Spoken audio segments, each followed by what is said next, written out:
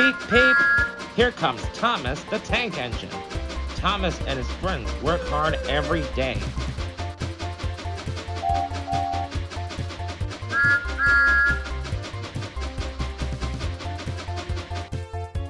Thomas does not want to work today. It is his birthday. He wants a party with presents, balloons, and silly hats. But Sir Topham Hatt says, Henry is busy, Gordon is busy, James is busy. You must work today, Thomas. So Thomas goes to his branch line.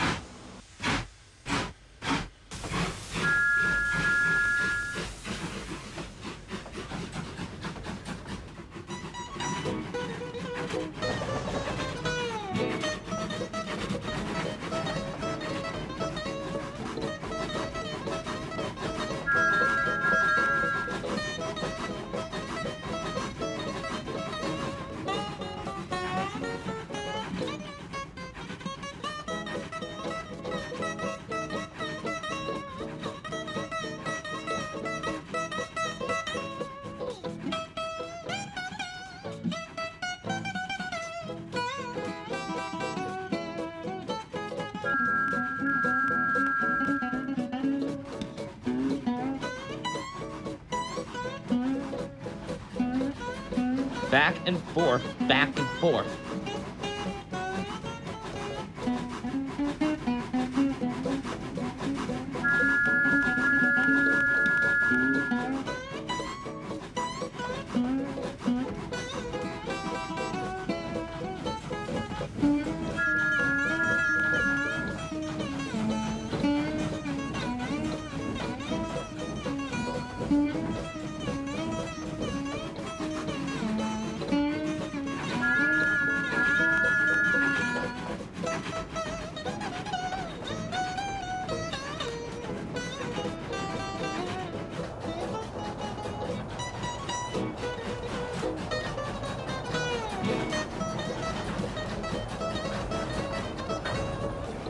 He carries people.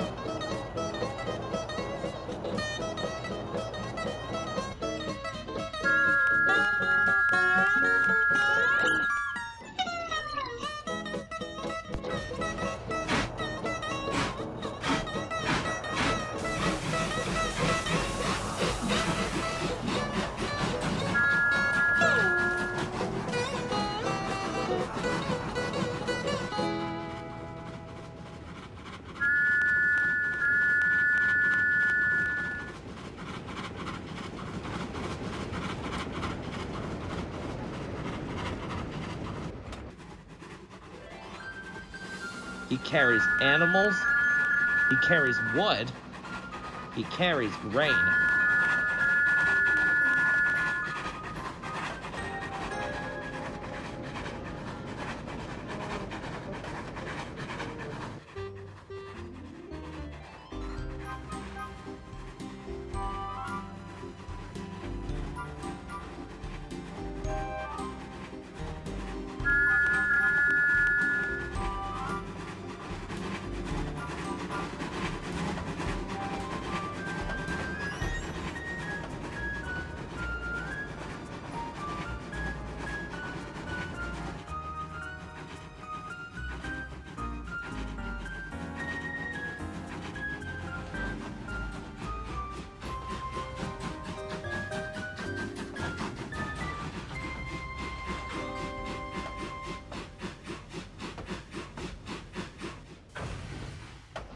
Thomas sees his friends near the engine shed. No one says happy birthday. No one says a word about presents, balloons, or silly hats.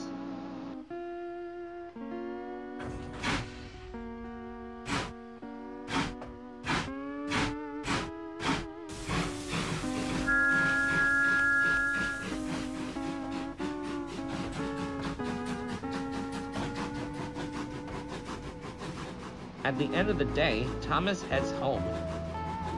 Those engines did not look so busy to me.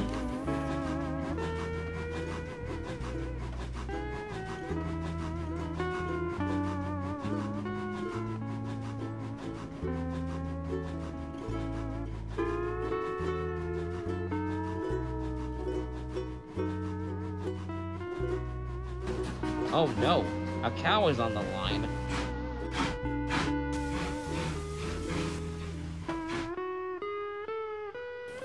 Move! Says Thomas. Moo! Says the cow. No, no, no! Says Thomas. Not moo! Move!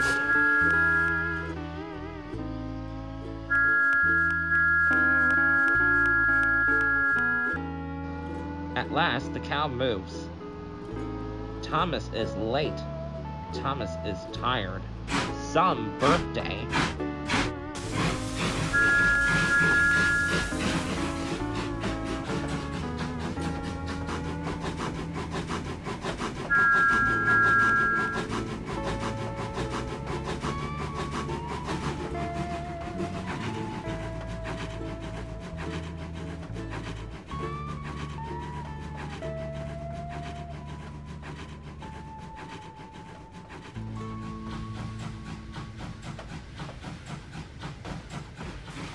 Sir Top Hat opens the doors to the dark shed. Thomas chugs inside.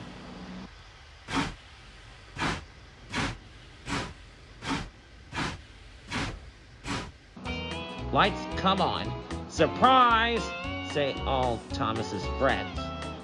We were busy, says Henry. We were busy making a party for you, says James.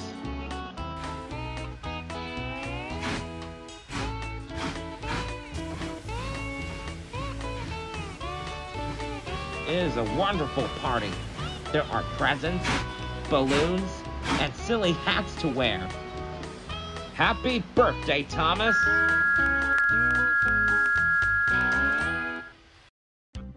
Toodle and Katie's adventure. One day, Toodle and Katie were waiting for Thomas to come. Toodle, where's Thomas? Asked Katie Caboose. He should be here by now. I know, he's awfully late, said Toodle. Then Sir Topham Hatt arrived. Sir, have you seen Thomas? He's behind schedule. I know, Toodle, and he didn't came back last night, This is very strange. answered Katie. What do you think we should do, Toodle? We should go find Thomas. Sir Topham Hatt and the engines are worried about him. That's a good idea, and good luck finding Thomas, said Sir Topham Hatt as Toodle and Katie went to find Thomas. Along the way, they saw Percy at Maithwaite Station, delivering the mail. Hello, Percy. Hello, Toodle. Hi, Katie. What brings you here? Thomas is missing. Did you see him yesterday, Percy? Asked Katie. The last time I saw Thomas, he went to the quarry to pick up his trucks. Then he might be there, said Toodle. Let's go, Katie, Thanks, Percy. called Katie as Toodle took her to the quarry. But when they arrived, Toby was there, shunting stone trucks. Toby, Thomas is missing. Have you seen him? He was here, but he went to deliver the trucks to Brendam Docks, Maybe Thomas might be at the docks? said Katie. Only one way to find out, replied Toodle as they went to Brendam Docks. Along the way to Brendam Docks, Katie could see something in the distance. Hey, Toodle, is that Thomas? It is Thomas, cried Toodle, and he was right. There was Thomas, who had broken down.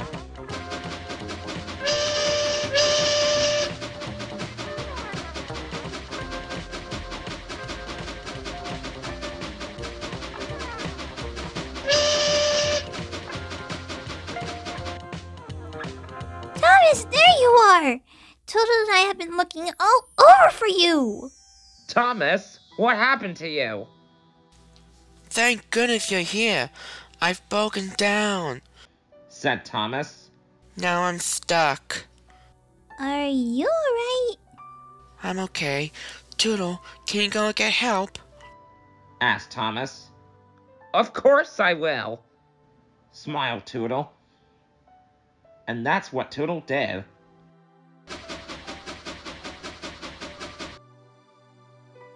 A few weeks later, Thomas was prepared and he was ready to go back to work. It's good to have you back, Thomas. It's good to be back, Katie. Smiled Thomas. And thank you for helping me, guys. Then, Sir Topham Hatt arrived on board James. Well done, Tootle and Katie, boomed Sir Topham Hatt. You rescued Thomas when he was in trouble. I'm very proud of you both, especially you, Tootle. That was a great rescue. It sure was, sir, replied Thomas. Are you ready to be useful, Thomas? Asked Katie. Sir Topham Hatt needs his #1 engine to be really useful, added Tootle. Yes, Tootle, I am. Thomas smiled and he went back to work like a really useful engine should.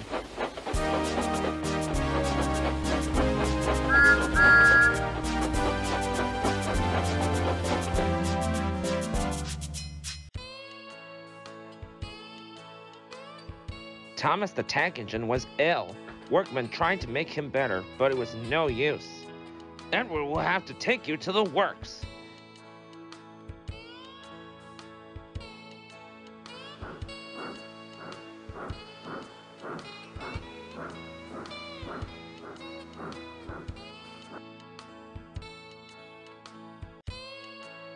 Thomas felt very miserable.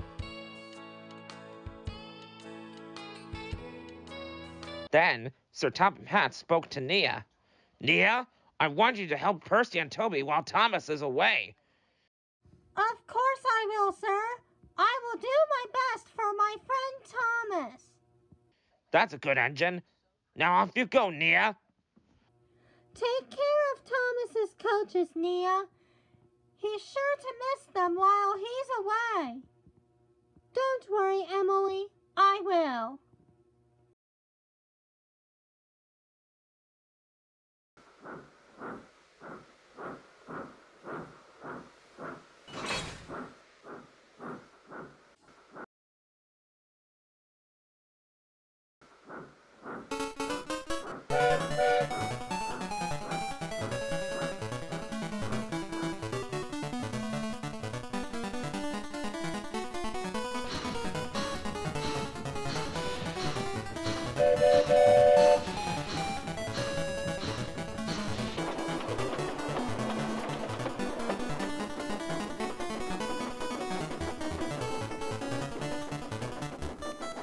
When Thomas came back, Annie and Clarabelle told him how well Nia had managed. Thomas was so pleased to be home that he soon forgot to be jealous.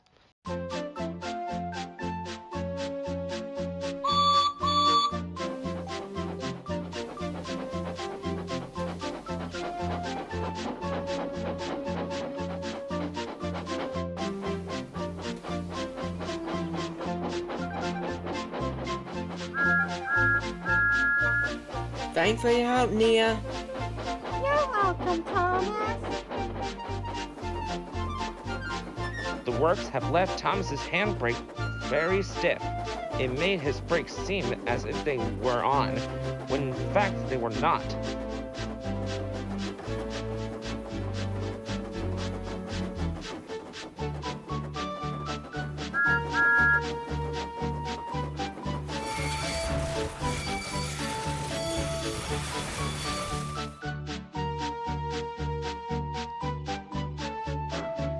As a result, he and his coaches often overran the platform. Thomas found this most embarrassing. Gradually, his driver and fireman learned to be extra careful. But one day, Thomas's fireman was ill and a relief man took his place.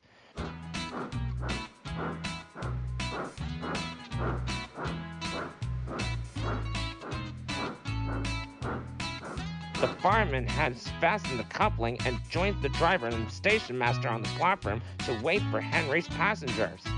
The fireman had forgot all about Thomas's handbrake. Thomas simmered happily. Not long now, He thought, as he saw Henry slowly approaching. But Thomas's brakes were not on, and suddenly he felt his wheels began to move. He tried to stop, but he couldn't do it without his driver or fireman. He tried to whistle a warning, but he couldn't do that either. The conductor, driver, fireman, and passengers were stranded on the platform.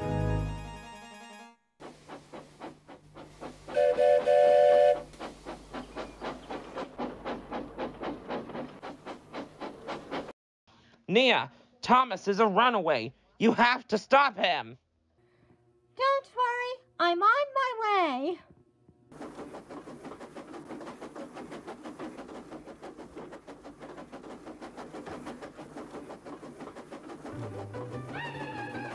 Somebody help me, please. I can't stop.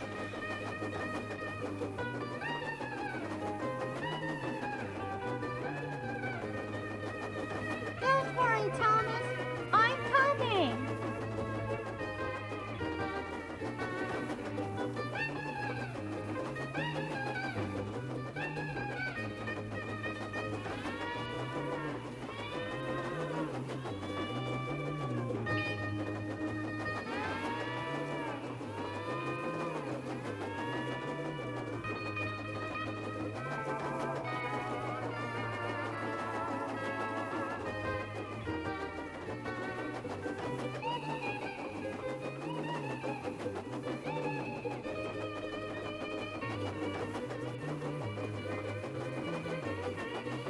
I'm glad you're here, Nia, but please stop me. I'm trying, Thomas.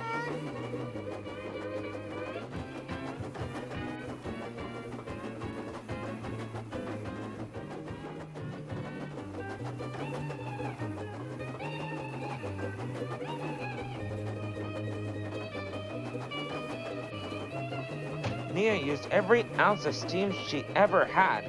At last, she caught up with Thomas and slammed on her brakes as hard as she could.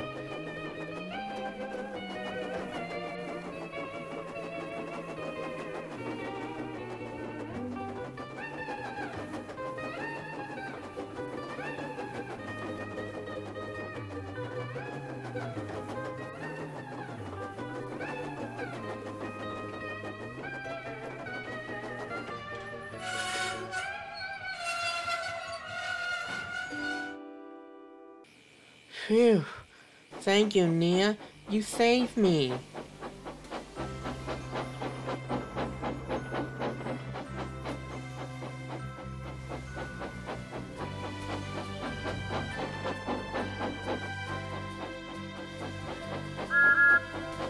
The next day, Thomas came to see Nia with Sir Topham Hatt.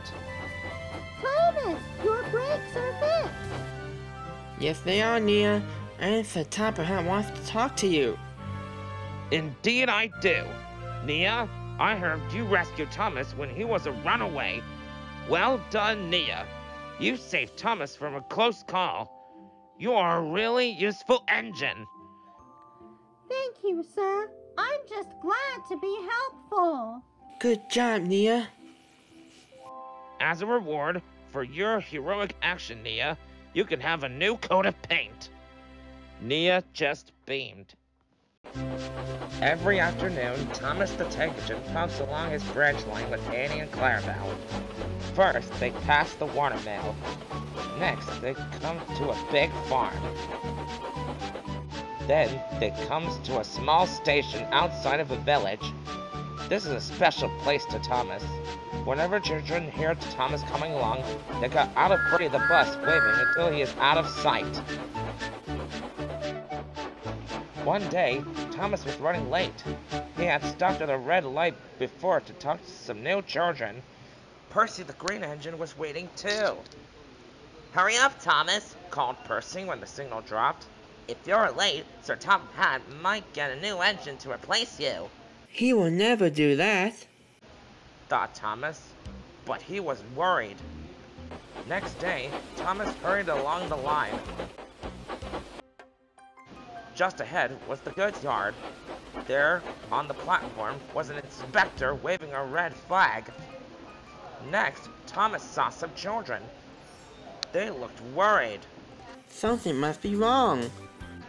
thought Thomas. "Help, Thomas, help! We're glad to see you," called the children. "Please, would you take us home?" The station master explained to Thomas's driver that Bertie had broken down, and all the parents would be worried if the children were late. Thomas waited as the children clambered into Annie and Clarabelle.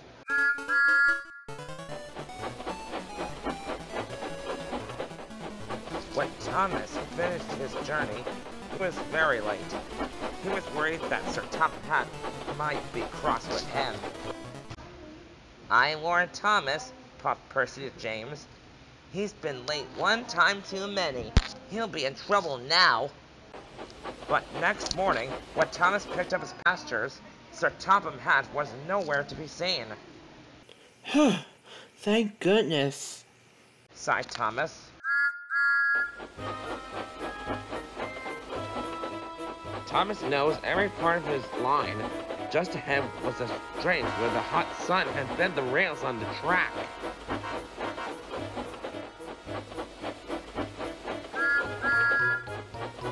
"Careful, Thomas," called his driver, but it was too late. "That's done it," said his driver. "We shouldn't get any further today." but what about my passengers? asked Thomas. "Don't worry, they'll be looked after," replied his driver. While working to repair the line, Thomas had shut freight cars in the yard. Bertie came to see him. "I understand that you need my help again." Yes, Bertie. Replied Thomas sadly. I can't run without my rails. Bertie set off to collect Thomas's passengers. "Hello, Bertie," they said. "We're glad you're here." Bertie drove along the road that runs by the railway. He stopped at each station along the line. Sometimes he stopped between stations to let people off closer to their homes. Thomas felt miserable. I've lost my passengers to Bertie. They'll like him better than me. Sir Topham had arrived. "Your branch line is repaired. I'm going to change your timetable so that you and Bertie can work together more." When Thomas reached the station, there, to his relief, were all his passengers. "Bertie is a great bus, but we missed our train ride with you," they said. Later, Thomas spoke to Bertie. Thank you for looking after my passengers. "That's alright, Thomas. I like to make new friends, but I'm glad to share them with you." Bertie, you're a very good friend indeed.